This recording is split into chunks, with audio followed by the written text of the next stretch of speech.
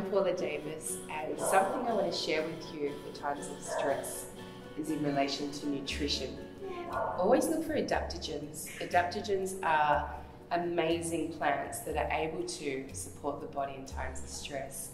My favorite adaptogen is Ashwaganda, and Ashwaganda is actually a herb that has been used in Ayurvedic medicine for thousands of years, and it's super nourishing to the body, in particular the central nervous system.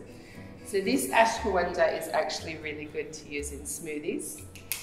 All you have to simply do is take your favorite smoothie, generally one with a nut milk, and you add no more than a teaspoon